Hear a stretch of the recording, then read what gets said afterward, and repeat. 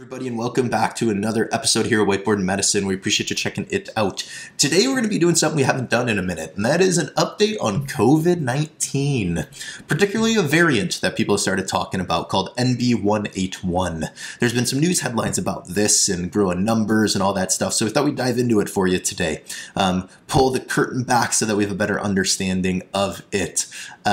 We will start with an overview of it. We'll talk about global spread and prevalence. We'll dive into key differences from previous variants, clinical presentation, symptoms, severity of illness, transmission dynamics, vaccine stuff, and public health considerations to hopefully get us all up to speed on this. As a reminder, none of these videos are intended to be acted upon as medical advice. I should say none of these episodes, because we have a podcast now as well. Please stick around to the end of the episode for the full disclaimer. And then as a couple shameless plugs, we have a podcast and a YouTube channel. We'd love for you to check those out, subscribe, follow along. We also have a Patreon page with both free membership and paid membership that we're pretty active on. And then we also have a weekly newsletter, so all that will be linked in the episode's description. And again, we'd love for you to have you. We'd love to have you, so check it out. No further ado, done with the shameless plugs. Let's talk about NB.1.8.1. So what is NB.1.8.1? Why are we talking about this? Well, NB.1.8.1 was actually recently identified as a variant of SARS-CoV-2. Obviously, SARS-CoV-2 being the viral name for the virus that causes COVID-19. And this variant, NB.1.8.1, was classified as a variant under monitoring by the World Health Organization. It's a descendant of the Omicron lineage. Lots of the variants we've had over the last year plus have been descendants of Omicron. And if this is confusing, there's the SARS-CoV-2 virus. And the SARS-CoV-2 virus mutates, just like all viruses do, mutates over time. And those mutations start to lead to variants that are kind of further and further from the original SARS-CoV-2 virus. And these variants we give names to, but they keep mutating, so we give more and more names. So SARS-CoV-2 mutated, and at some point we decided to call one of the kind of larger mutations Omicron. But then Omicron kept mutating as well, and now we have kind of Omicron lineage variants, one of which is NB.1.8.1. Sorry, our allergies are getting us. But this particularly arose from a variant in the Omicron lineage known as XBB 1.5.1. Not super important except for those of you out there just like us who really nerd out on stuff. But yeah, that is the recombinant variant lineage that it came from. It was first detected actually in January of 2025. So what is it now? June, about 6-ish months ago, a little less than that. And since then, it's spread to multiple countries, including China, which is a lot of where the press on it started, Australia, and then the United States as well. And we'll get more into that. So speaking of which, when we talk about global spread and prevalence, we said that it was first kind of noticed in China and Hong Kong. First is relative, but it started to spread there. And it's actually become the dominant strain, the dominant variant in China. And there have been some reports of things like increased hospitalizations and emergency room visits. We'll get into if this variant seems to cause any more severe disease, but we also are seeing increased hospitalizations in China. We then found it in Australia, where it is currently causing about 40% of cases in Victoria, Australia, and about 50% of cases in Western Australia. So it's quickly becoming dominant in Australia as well. And it continued to spread towards the United States. We've now found it in several states: California, Ohio, Rhode Island, Hawaii, Washington, and Virginia. And we've seen it in India too, so some very populous countries. Cases have surged particularly in, we're going to totally butcher these names, Kerala and Maharashtra, with this NB.1.8.1 among circulating variants. So we've seen it in a bunch of high-density countries, including the United States. And it most likely will keep spreading and most likely will become dominant in some of these places while other variants emerge. So what are the key differences? What makes this variant different from previous ones? Why, why are we talking about it? Why might it be becoming dominant? Well, it does have some genetic mutations that are important to note. And we wrote what the mutations are, but again, the detail of that is probably only interesting to some of the folks out there who are really kind of into this type of thing. But it has several mutations in the spike protein. And this fact is more important. So I'll talk about what the mutations are, then we'll talk about the spike protein. These mutations include T22N, F59S, G184S, A435S, V445H, and T471I. Very interesting, right? So what is the spike protein for those of you that don't know? Many of you probably do. But the SARS-CoV-2 virus is a virus. And like all viruses, it has these proteins on the outside of its viral shell. On the inside, it obviously has genetic material. And these proteins on the outside are called spike proteins, or the S protein. And these spike proteins are what actually attach to the human cell to then allow the virus to infect the human cell. So any mutation in these spike proteins are always worth paying attention to, because there's a chance that it would make the virus kind of give it a stronger affinity to bind to human cell receptors and thus make it more infectious. All right.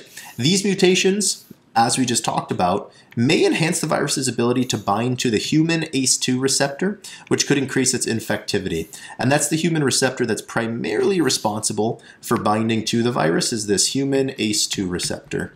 We've talked about a bunch of those things. We actually have a huge COVID playlist. We'll link it in the description. It has a lot of videos from the past, not a ton of videos from recent, but there are a couple in there, but check it out. We've talked about the ACE2 receptor and spike proteins and all that a whole bunch of times. For any of the OGs out there who've been following the channel, even one was called WhiteBoard Doctor, give a shout out in the comments. We'd love to say hello. All right, other things. So we said that it has genetic mutations in the spike protein that could make it more readily able to attach to the human ACE2 receptor and infect human cells. It also has some signs of immune evasion, or escaping the human immune system. And particularly in laboratory studies, it looked like there was a 1.5 to 1.6 fold reduction in the ability of our antibodies to neutralize the virus. So our immune cells, particularly B cells, produce all these antibodies. And these antibodies are molecules that are floating around, and they're just looking for SARS-CoV-2 virus to attach to and neutralize. Okay? Same thing with a bunch of other viruses. There's antibodies floating around our body to a whole slew of viruses. But it looks like some of the antibodies that we've produced to SARS-CoV-2 virus, our own bodies just from being exposed in the past, aren't as good at neutralizing the NB.1.8.1 variant. Okay, so it suggests a modest decrease in vaccine-induced antibody effectiveness as well. So the vaccines still work against this variant, but there's a slight reduction in the efficacy of the vaccines against this variant. And then last is transmissibility. So we talked about the spike protein mutations. We talked about immune evasion. What about transmissibility? Well, NB.1.8.1 seems to have a higher growth advantage over several of the co-circulating variants. And this growth advantage then can lead to increased transmissibility between people. All right. What about clinical presentation? Common symptoms. Well, most of the common symptoms are things we've seen from COVID in the past, with one possible exception. And the common symptoms are things like fevers and chills, cough, shortness of breath, sore throat, runny nose. I have one of those, but it's from allergies, fatigue, body aches, headache. Some GI symptoms like nausea and vomiting, although these are less common. And then still, those classic loss of taste and smell, which we saw much more kind of in the OG COVID variants. But the thing that you might notice is all these are kind of generic symptoms of viruses. These are symptoms you could ascribe to the flu virus or adenovirus or, a whole bunch of upper respiratory viruses floating around out there. So none of this is kind of specific to COVID. Now, it could be from COVID, but it could be from these other things too. There has been one symptom that people have talked about, and frankly, I have no idea if this is actually true or not, but you do see it out there, so I just wanted to at least say it. People are saying that hoarseness, they're noticing more hoarseness with this variant NB.1.8.1 compared to earlier strains, so a hoarse voice. It seems maybe like a stretch. At the hospital, I certainly see patients with hoarse voices from all sorts of different viruses, but people are talking about it, so I just wanted to throw it out there. There might be some correlation with hoarseness in this variant. All right, severity of illness. Does it cause more severe illness? We said it might attach more strongly to the human ACE2 receptor. It might be more able to evade our immune system. Should we be worried? Are we going to go back to a bunch of hospitalizations? Well, the good answer is probably not. Current data does not suggest that this variant causes more severe illness than any previous variants out there.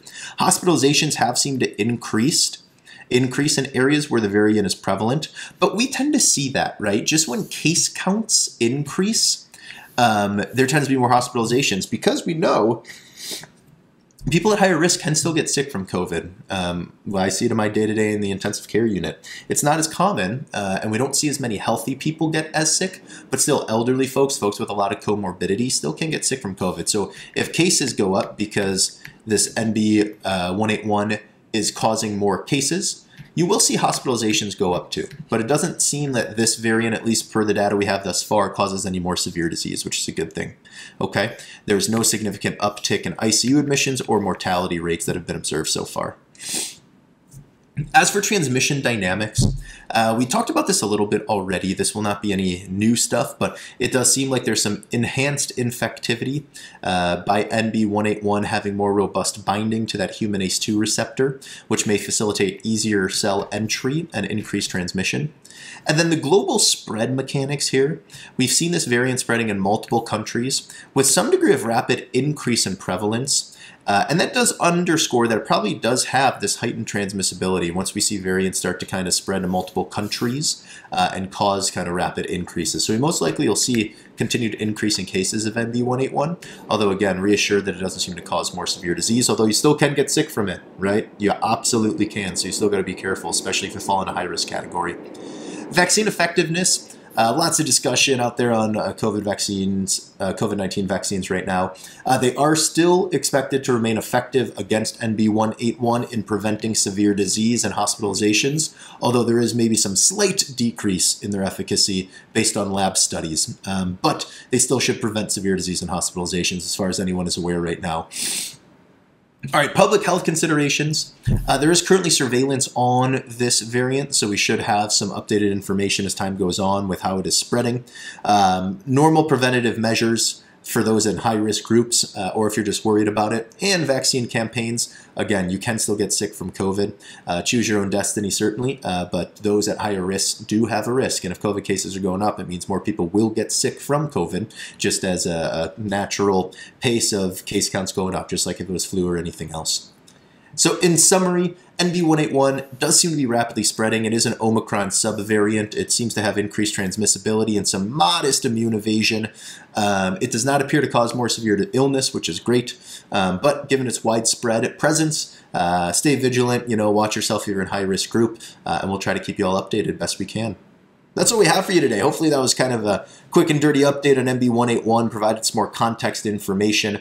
I think you'll probably see some more headlines on this variant moving forward. And if something changes significantly, we'll certainly provide another update. But let us know what thoughts, comments, questions you have. Certainly appreciate you checking out the episode. Check out that Patreon page, weekly newsletter, all that good stuff. That's actually the fastest way to get information from us because we tend to be able to post stuff on those in real time. So if you're interested in kind of the most up-to-date stuff that we're doing, definitely check those out. And either way, stay well, keep learning. We'll see you next time. Welcome to WhiteBoard Medicine. We appreciate you checking out the video. Here at WhiteBoard Medicine, our goal is to create medical education content for all types of interested learners. That includes videos, practice questions, study resources, and much more.